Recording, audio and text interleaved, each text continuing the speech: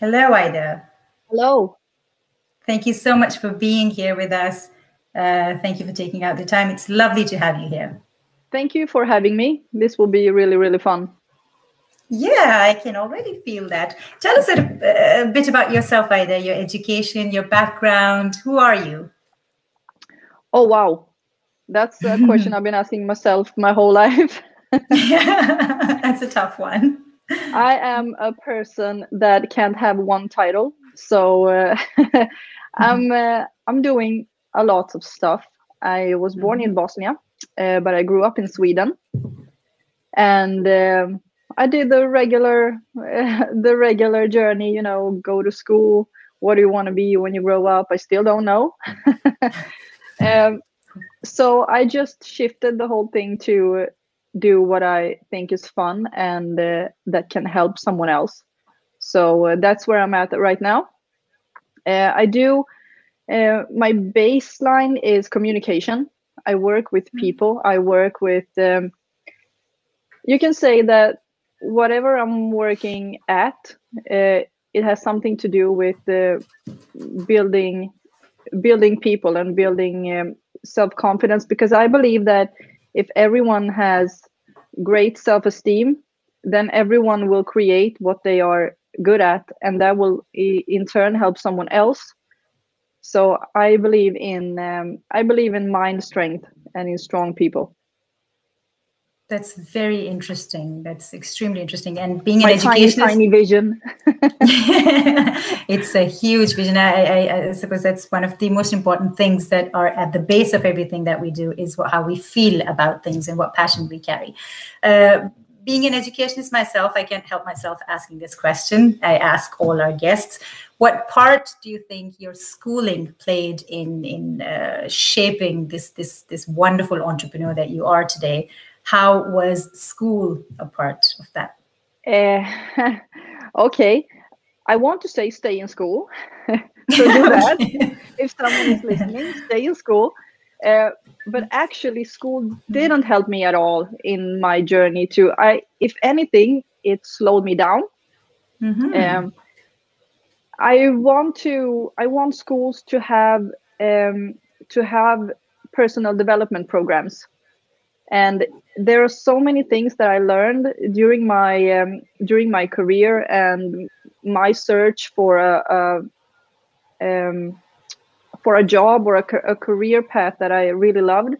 So that kind of set me back a few years, because in school you're taught that these are the things you can do, and these are the different jobs you can choose from. But nobody told me that you can create something entirely new.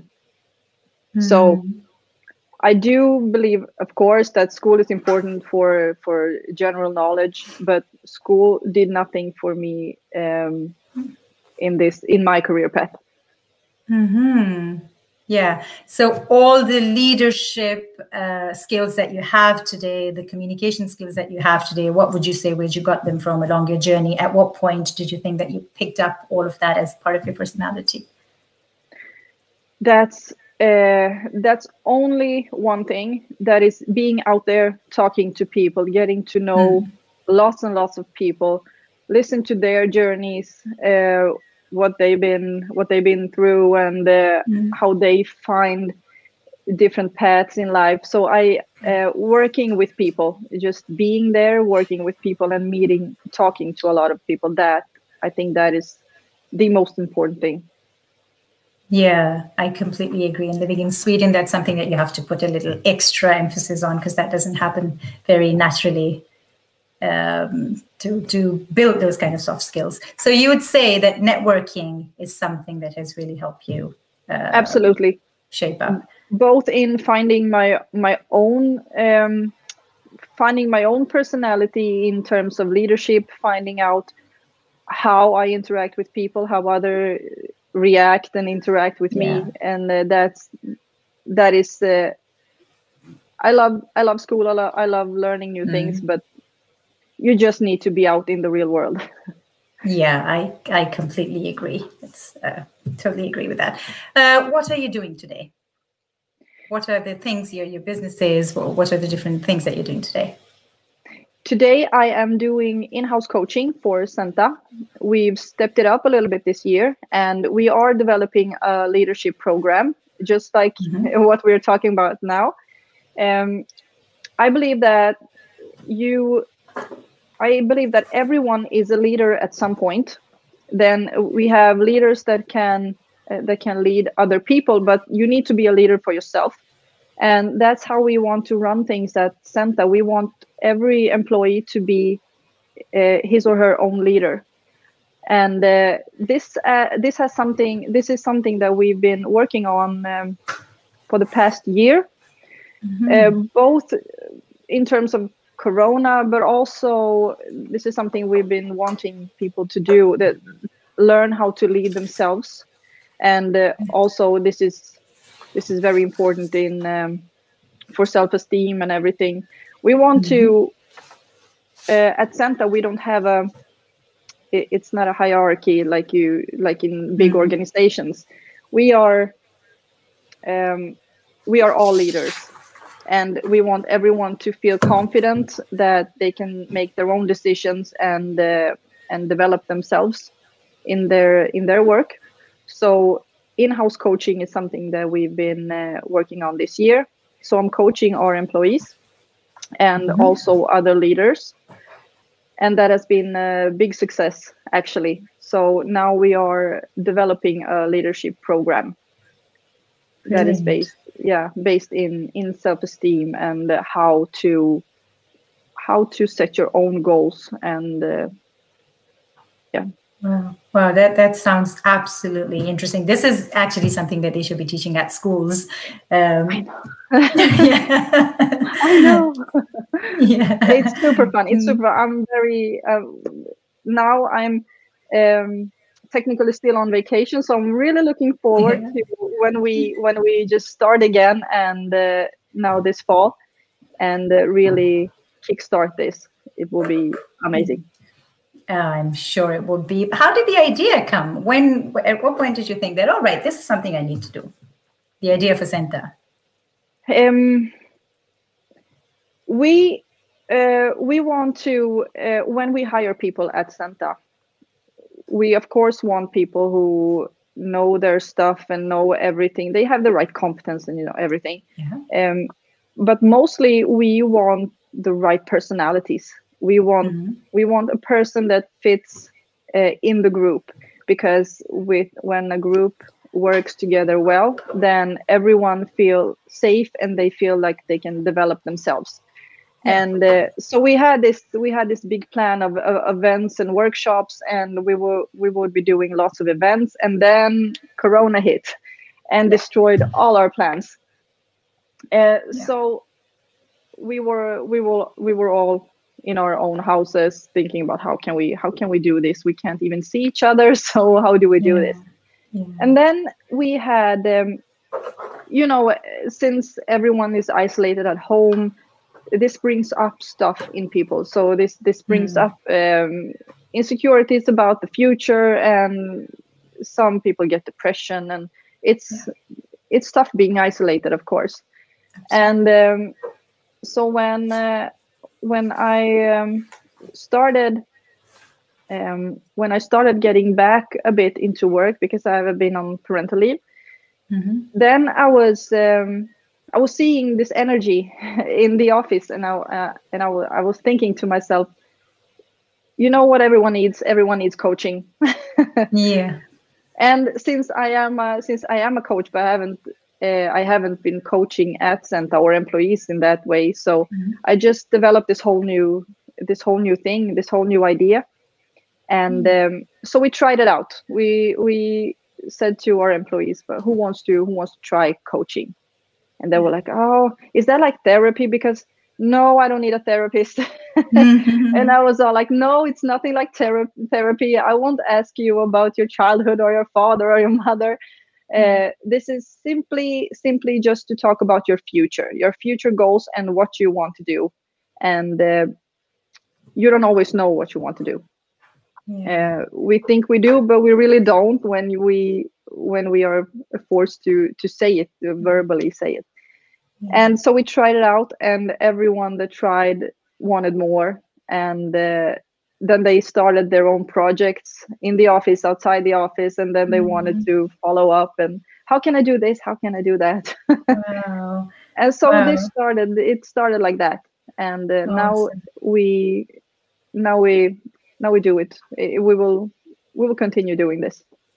Brilliant. So did you see that there was a need for this kind of thing in the ecosystem that you are currently working in?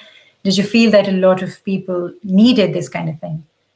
Yes, I do, because we want people to feel safe in making their own decisions in their work. And we've been seeing that, let's say, for example, project managers, they don't always feel safe in taking the bigger decisions. And we are like, yes, do it, even if it turns out it's a big mistake, never mind, just do it. Be the leader that you need. And so we are taking risks, but not all people are risk takers, of course, and they want someone to tell them what to do. Yeah. And we want people to feel safe enough to make the mistakes. We want mistakes to be made. Yeah, brilliant. That's so that's I saw there was a need for that, and so I believe this will make an immensely huge difference when we review this at the end of the year. Yeah, and you've said it so beautifully that we're conditioned to not make mistakes, and that way we don't take any risks. So yeah, brilliant work that you're doing. So what kind of customers do you have? What kind of people come to you for coaching? From the beginning, it was all sorts of people. I wasn't entirely sure myself in what kind of people I want to coach, because you can coach anything or anyone. So, but it kind of made itself into this career achievements goals, So then I got a lot of clients, and I said to myself that this is really what I wanted to do. I want people to experience themselves in a new way. I want people to explore their strengths. You can't even imagine. People have no idea what they're capable of. They have no idea. They go home and they turn on Netflix, and all their potential goes out the window. Down the drain. Yes. Yes. So I meet amazing people, and they show me their talents, and I'm like, why aren't you doing anything with this? Do something. Yeah. I know the feeling. It's almost the same feeling that you have in a classroom when you go in as an educator and you see that there's so much potential, but people just don't know how to use it. Yeah, exactly. And I want them to see it so that they can believe that, wow, this is really my thing. I can do something with this. So we need to get rid of the fear barrier. Yeah. So is it like a one-time thing that you offer, or how do you make your customers come back to you once they've crossed the barriers? How do you keep your business? This is not good for my business to say, but they don't need me more than once or twice, actually, depending on the problem or the issue. And I tell them that first session free, because we want to see if we can work with each other. If you trust me, if you don't trust me, we can't work together, and you will not trust yourself in the session. Most of my clients want a five session package. And then we set out a plan for those 5 sessions, and as they progress, as they develop their skills and everything, of course their goals also get higher, so they come back to me. Yeah. So bigger goals, new visions, or you don't get rid of the problems. When you solve one problem, you get a Something new problem else. Yes. So it's just a matter of what kind of problems you want. So they come back with their new, bigger problems. More inspiring problems, I want to say. Yeah, and then it keeps on. That's how life works. Yeah. Wow, brilliant. So in your line of work, you meet a lot of people, and when you're talking to them, of course, there's a lot of exchange of energies. How do you make sure that you don't carry all that energy with you at home? There are all sorts of strong, heavy energies. And when you go home, it's more, the question is more about work-life balance. How do you make sure that you don't carry everything on your mind when you're going back home? Well, I made the mistake of carrying everything around me and carrying it with me, taking it home.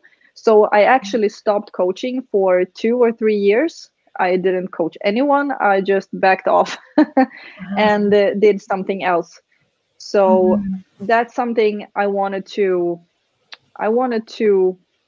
work with myself first. So when I saw that this coaching thing is really, really fantastic, and I work with neuro-linguistic programming. It's a way of programming our minds and feelings. Yeah. So it works for us and not against us. And as soon as I saw what it could do, I just threw myself in there, and I wasn't sure about what clients I wanted to work with, and I wasn't sure about how I wanted to work. So I was overwhelmed, and then I just stopped because it was too much. And that's when I really had to sit down and think about what kind of problems I want to work with, what I wanted to do. And when I solved that, the work-life problems wasn't, the balance wasn't even hard to find, because then I knew what I wanted. And I knew what kind of people I wanted around me, what kind of people I wanted to work with. And so whenever I've had clients, I go home and I do 1 hour of heavy training, and then I'm set. Everything's fine. Brilliant. So training is your thing. So that's how you couple it off. Okay, perfect. Yes. Perfect. So when you meet your clients, when you meet people, what do you see as the biggest common problem that people have when they come to you? Self-esteem. Everyone is concerned about what other people think. Everyone is concerned about how anyone else will, if anyone else will believe them or trust them or think they are good enough. So that's 100%. All my clients, we do work with this in some way. Wow, that sounds so interesting. That must open up a whole new world for people with low self-esteem to come and talk about things. And then does that help them build their business when they go back to their businesses, having a higher self-esteem and having worked with you? Do you think that helps them? Absolutely, because when you work on your self-esteem and you know yourself better, then you are not so terrified of making mistakes. You can make decisions, and you don't have to second guess yourself. You don't have to think about what your clients will think, what the customers will think, the customer isn't always right, and that's what they come back with. They are not always right. They can be holes. Yes. So when my clients get back, they are so much stronger in their leadership, in leading themselves in their daily life, but also in their businesses. Yeah, brilliant. What mistakes did you make in your journey? What is it that you really learned from and you'd like to share with our audience here, that don't do this? Okay. First, of course, I wasn't too sure about my decisions. I always wanted someone else's opinion first, so that someone else could verify that what I believe is right. That's a self-esteem issue. That's how it all started for me. I want to say don't take your work home, but my home is my work and my work is my home. Yeah. So I also learned that is not the problem. The problem is not knowing what you want, what you really want, and why. When I got lost, and when I stopped coaching, and when I really crashed, that's when I found out that I am not really sure why I'm doing this. I'm not sure why I left a high-paying job to do my own stuff, to do my own things. I didn't know why. So that wasn't clear to me. I just knew I wanted, but that's not good enough for us to know that we want something. Sometimes the biggest curse is getting what you think you want. And so know what you want and why, and skip all the rest. The rest is just fluffy stuff. Yeah, wow, that's you put everything so beautifully, and everything sounds so simple. It just feels like, you know, it sounds simple. Yes, it's not. Yeah, easier said than done, though. Yeah. Of course, you have to give yourself time. We are very impatient creatures. Yeah, that's true. Completely agree. Let's just move on a little bit to your dancing career as well. You're a dance trainer, and would you like to tell us a bit about that? Yeah, I just fell into dancing in a weird way. I was a yoga teacher. I'm a yoga teacher, so I went to. I did 2 yoga teacher trainings. And then one day I was Facebooking, scrolling, wasting my life, you know, like you do when you're tired and don't know what to do. Yeah. So, and I had this Facebook friend. She was doing pole dance, and she was climbing and doing all these tricks, and it looked amazing. And I was thinking to myself, why am I doing regular things on the floor when she can do these magical things on? Yeah. Such power. And I'm always, because I love training, I love strength training, I want to do things that require power. So I wanted to learn that. And the same day I decided that I want to buy a pole and see what happens. So I bought it. It arrived 3 days later, and I set it up one pole in my yoga studio. And that day I started, I tried it out. Of course, it was horribly hard. It was so tough, and I couldn't do anything. And that really intrigued me, because it made me mad, because I thought I was stronger than I was. And also it intrigued me because there is someone doing it, so I must be able to do it. Yeah. So we have the same functional body, so I must be able to do this.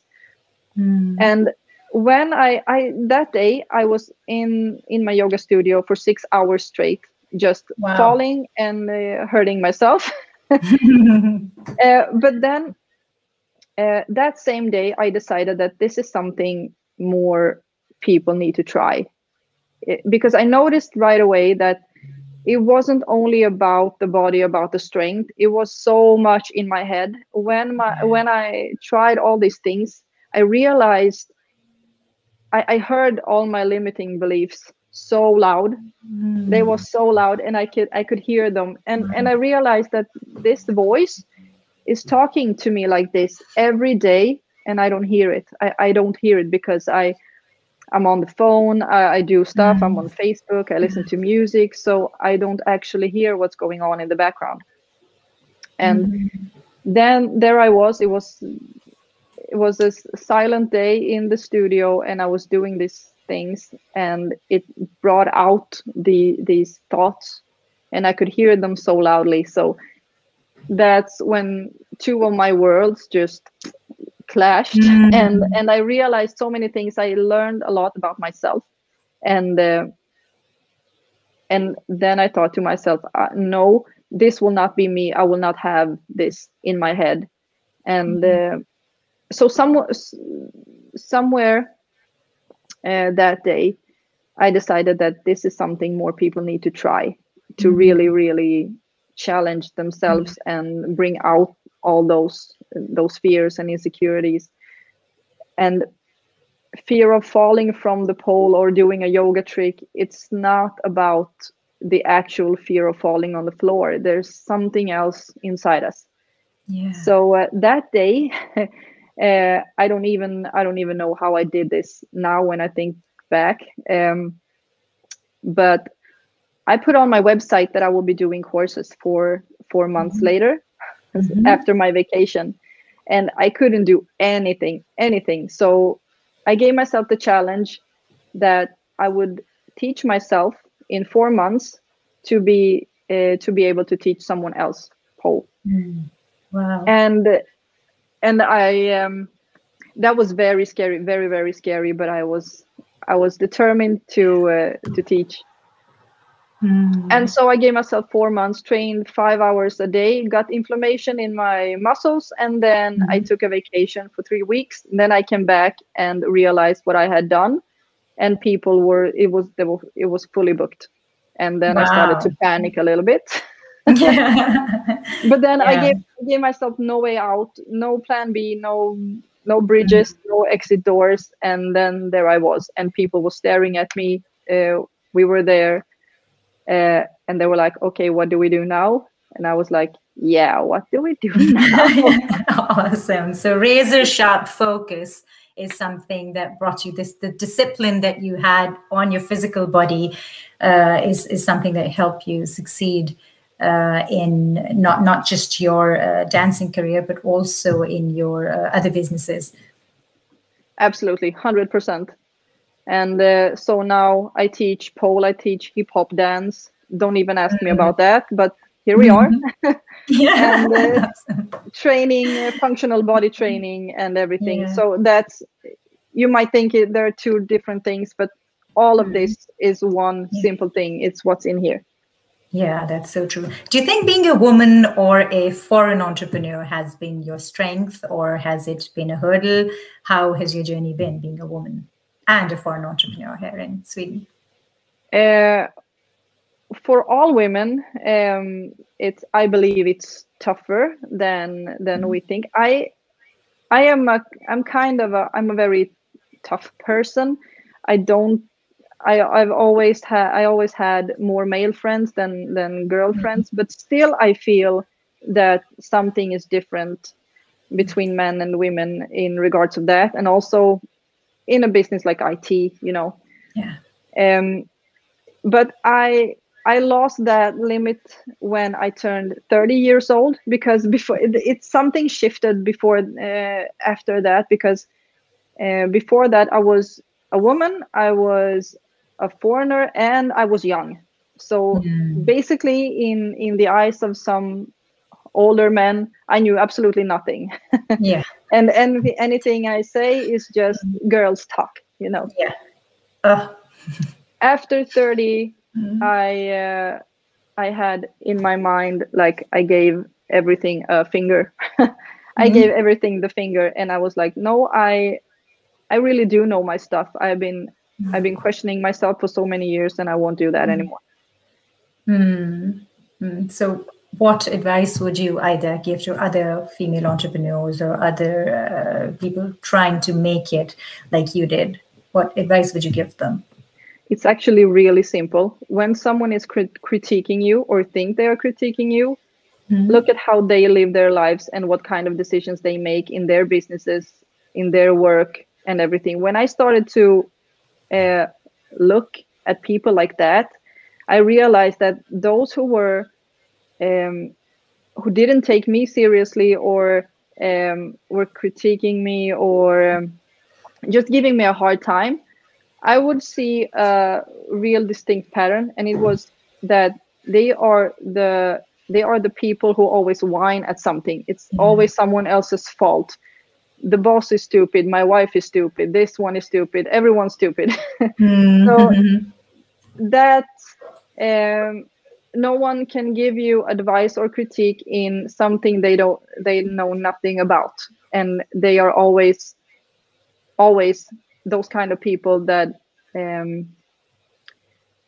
they haven't achieved what they wanted in life. So it's much easier to look at someone else.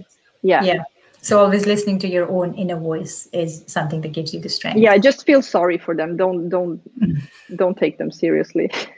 Don't let them get under your skin. Perfect, but that's really good advice. Aida, we have a lot of questions here. Let's just pause for a moment and let's take some of the questions here. Okay, so Anna would like to know, what is Zenta's core line of business? Is it consulting or is it business development? We are a digitalization agency. So we do, we started out doing websites, but we still do some websites, but we are digitalizing businesses. If that answers your question. We don't hire, we don't have consultants like we hire them or things like that, but we do digitalization projects. So say that if a business wants to be more digitalized in some way, maybe they have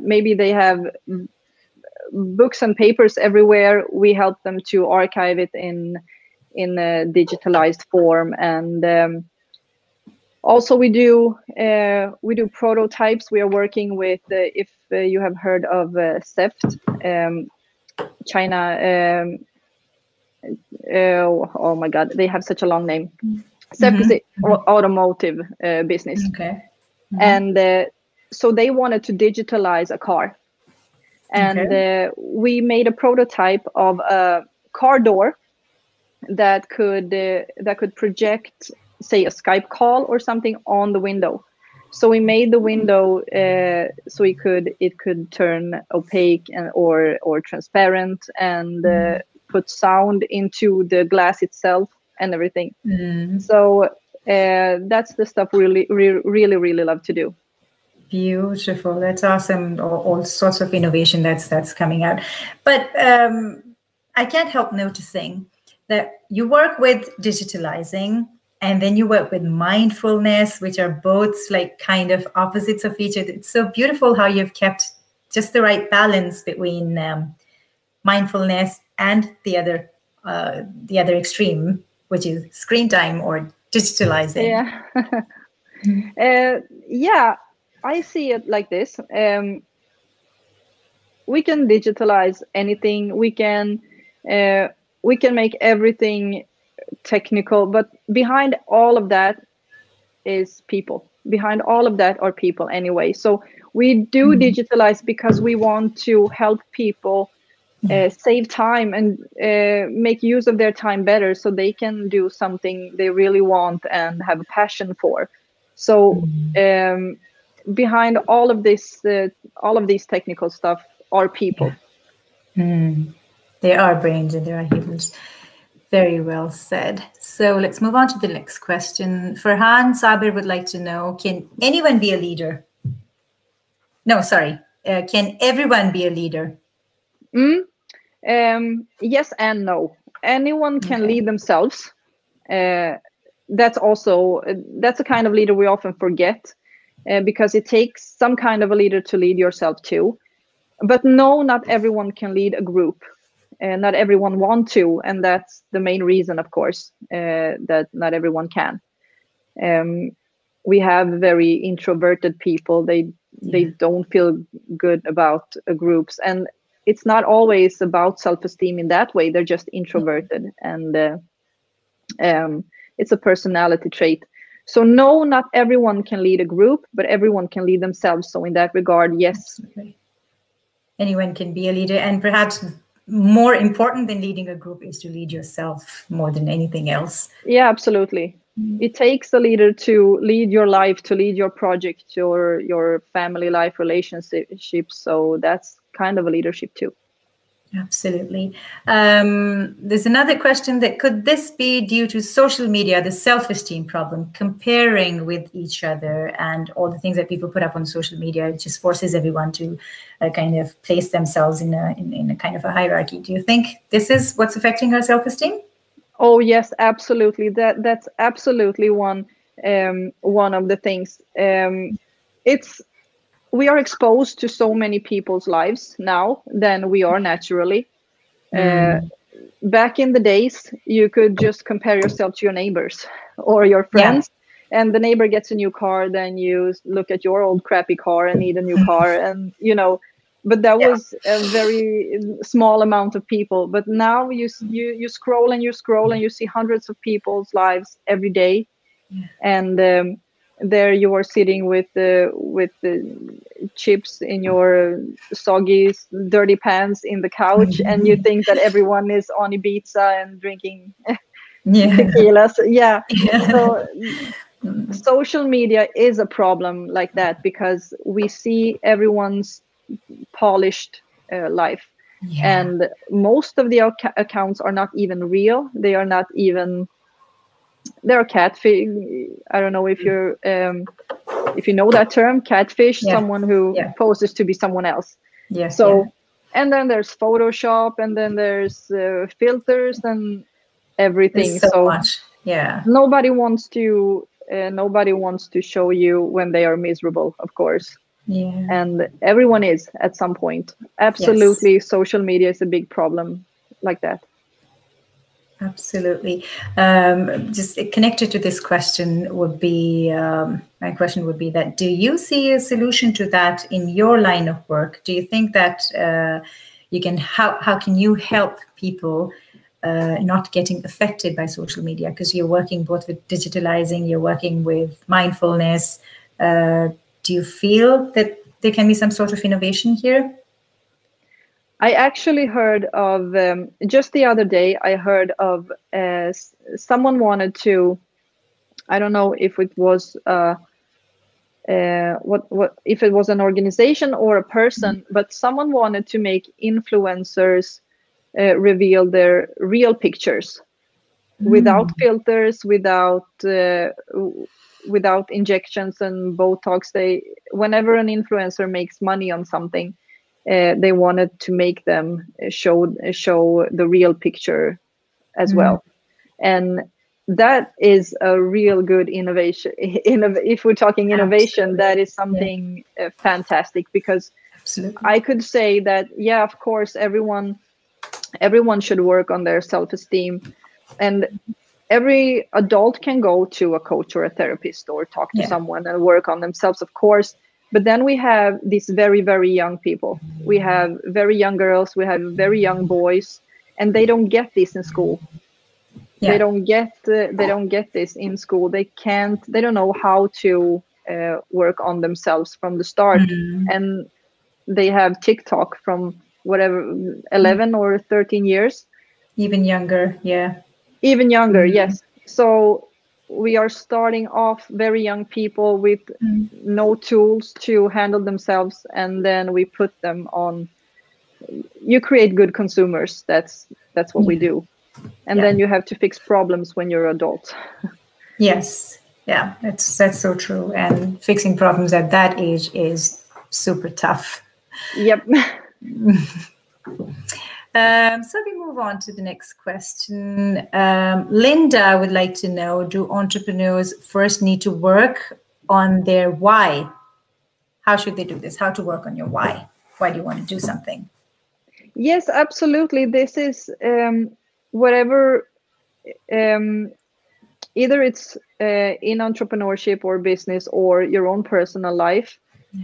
Whenever we take on a bigger project, we should always start with why.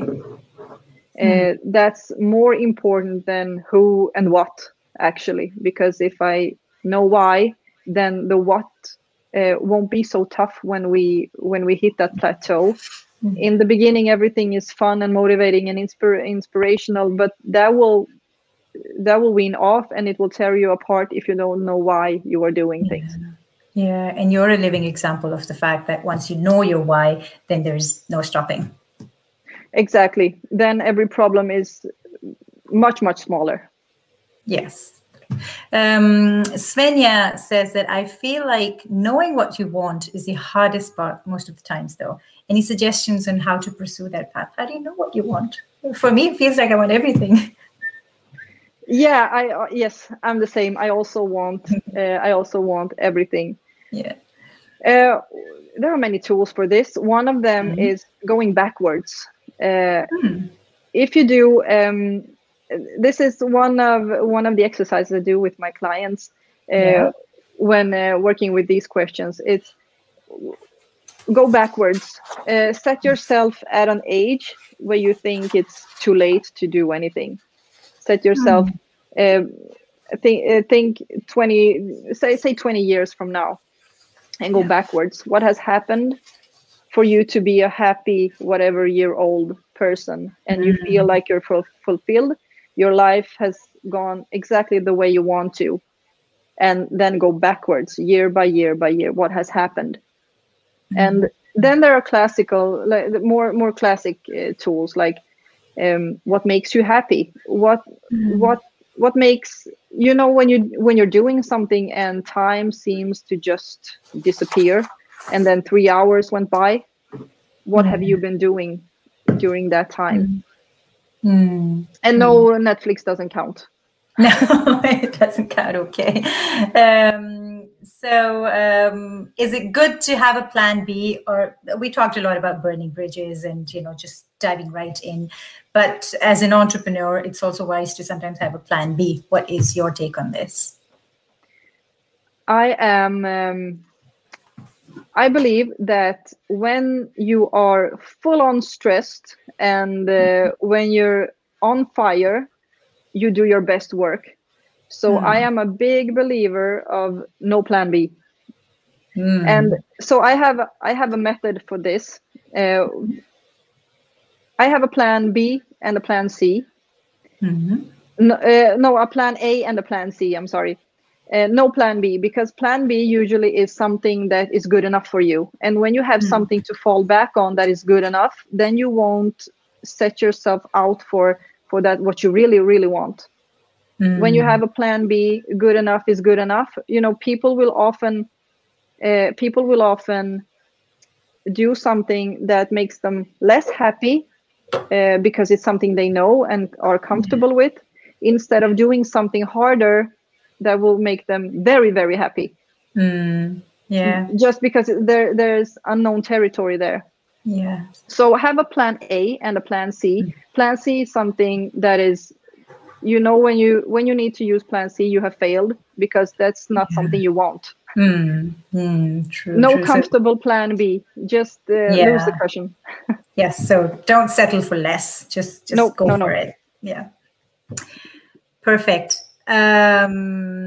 Startup Hub wants to know, how do you see artificial intelligence? It's the thing now. Do you think it will lead to long-term loneliness and people become more machine dependent? Will human relationships suffer? What do you think about IA?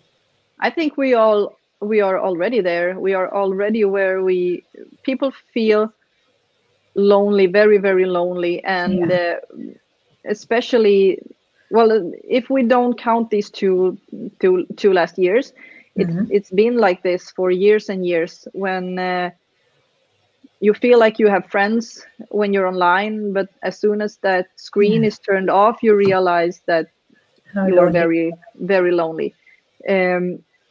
If you also see statistics of how many times you wake up your phone during a day, that some people can't handle 5 minutes of silence.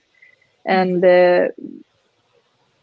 when I say to someone that they should meditate, they go in panic mode right away.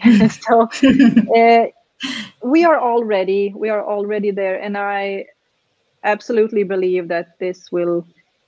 It's not a good. We are not developing in the way we should.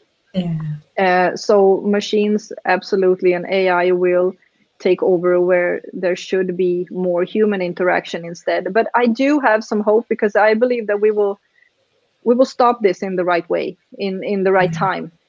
And I guess COVID has kind of prepared us a little bit for that kind of a scenario as well, where people can get lonely. Not everything is doomy and gloomy. I think many of us realize that being outside in the nature just because someone told us we can't, so that's of course what we want, and we will move more towards that. Yeah, so true. Before we move on to any other questions, Aida, let's just talk a little bit about Växjö and the startup ecosystem over there. How would you describe the startup atmosphere in Växjö? How do you see it? Do you see it as a tech city? a city for entrepreneurs, a city for female entrepreneurs? What would you say? What will I say? We do have amazing competence here in Växjö. We have great people that are really, really good at their stuff, but no one hears them. And doesn't matter how many, I've been in so many groups and networks and everything, but when we come to that point that we need to take risks and work together, then you can just hear the silence. There's too much fear, and startups, no, I don't believe this is the place for startups, actually. And I do see that startups, they may be born here, but they are moving to somewhere where they can be heard. I believe in Växjö, and we are the city is growing physically, but mentally, no. We are not there yet. We need what do you think what do we require to be there? We need more risk takers. We need more disruptive leaders. We need more people that speak, that really speak and don't care what the status quo is. We need more loud mouths in the right way, of course. We need to work together more, but I see too much fear, sadly. Yeah, people like to remain in their comfort zone, and they need more people. It's awfully cozy there. Many people want to be there. Yeah. True that. All right. So, what networks are there in Växjö for entrepreneurs, or if you want to meet like-minded people who want to work on new stuff, or maybe risk takers, or people who want to take new initiatives? Are there any networks that you could suggest in Växjö? We had one network I did believe in is Digitri for digitalization and IT businesses. Don't know what they're up to right now, because I think everything dissolved a little bit during Corona. But everything is getting back on their feet now. So I think more of these groups will appear. So just stay on the lookout, and it will come. And also, I would suggest for anyone that needs a network like this, start one. Yeah. This is the time to be a leader. This is the time when everyone is expecting someone else to start the engine. But be the leader here. If you need someone, then go out, call people, do something, and then more and more will appear. Yeah, and this is exactly the kind of thing that we at Startup Grind are trying to do, trying to build a network where like-minded people can come and others can learn from their journey. And this is a step in that direction. So all of you in the audience, keep an eye on this network, and we have some amazing stuff coming on as well in the future as well. Well, then we have another question for you, Aida. More risk takers in entrepreneurship or in government and public sector? Where would you like to see? Wow, I would love risk takers in the government. Wow, we need those. That's the dream. Wow, I didn't even think about it, because it sounds so alien to me. Because whenever any good idea appears, and where it stops, it's where the government is. Yes. So yes, we would absolutely need more risk takers there, but I think they will come, and absolutely entrepreneurs. They are risk takers already, because you need to be brave to be an entrepreneur. Yeah. And so just do what you do and believe in it, because time will tear us down. You know, when you believe in something, you are so motivated, and then it takes a bit of time, and then you lose it. You start to question yourself and question everything. But that's when we really need to push. Yeah, it's easy to get the momentum, but to keep it going is something that requires effort. But Oh, yes. I really love the fact that Sweden has such young politicians. The other day we were speaking to the deputy mayor of Växjö, who started his political journey when he was 18. He was elected for the local council. So I think the younger you are, the more risk-taking abilities or skills you have as you grow older. You tend to be more on the safe zone. Would you agree? I would agree. Yes, I would agree. Yes. Also, you could argue that someone very young doesn't really see the risks or doesn't have any life experience. But that's we need the minds of those who haven't been around for a long time. Yeah. Because they have the capacity of seeing something that doesn't exist yet. They are still very imaginative, while the older ones, they do what they've always done. Yeah. So that's very good. That's very good. Brilliant. Linda, I would like to know, do you have a mind hack, a quick way of working on multiple stuff or projects? Because you, Aida, yourself have so many different ideas and you're working on multiple things. So you'd be the perfect person to answer this question. What do you do? How do you manage so many different things? Wow, I have lots of mind hacks. One of them, if working on different projects or different businesses, I block out time. My calendar is like any other calendar where I put my meetings and everything, but I block out times that I don't know yet what I'm going to work on, but I block that time for a specific project. So I have Tuesdays where I do the coaching, and then I have Fridays that are for a project like the Center project. Then I have Thursdays where I do my personal training clients and everything. So block out time. And but the mind hack that has helped me the most is when working on something, and this works every time. Do the absolutely smallest part you can imagine. The smallest part. We often get stuck in thinking about what needs to be done, like the whole task. But what is this absolutely smallest thing that I can do? If it's opening up my computer, okay, then that's one step. That's one thing. And then what's the next smallest part that I can do? That makes me always move forward. I always move forward because I always think, what's the smallest, tiniest thing I can do right now? How interesting that is. Just take baby steps and just in the right direction. Yeah. Brilliant. So baby steps are smaller than we think. Yeah, but they take you where you need to be. Let's see if we've missed any questions. We're running out of time. Either we can talk for hours. There's so much that we can learn from your journey, but I guess we'll have to end this session here. But before you leave, I'd like to let you know how happy we are for you to be here, how thankful we are, and for you to take out the time and share all of these things with us. If you could leave us with some concrete tips, do's and don'ts, some advice for the upcoming entrepreneurs, for women, for anyone who would like to break the barriers, anyone who would like to take risks, what would be your tips for that? Yeah, the first one is for laser sharp focus, just baby steps.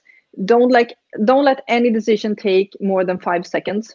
5 seconds tops, then you get moving. Move. Get out of the chair or whatever you're sitting on. Just stand up, and then the motion is set. It's all about setting motion. Motivation is a myth. Don't ever believe in motivation. It's like the tooth fairy. There is no motivation. There's only mind strength. You need to push yourself. and motivation will always leave you. As soon as when you're the happiest and everything is going well, the day after, the motivation will be gone. So you need to be prepared. What else? Write a lot. Just write, because when you challenge your thoughts by writing them down, you will see what actually works and what doesn't. Yeah. Just Perfect. write, tear it apart and then throw it away. You don't have to keep a journal or anything. Just write down what you're thinking. Yeah. Just the act of writing gives you so much clarity.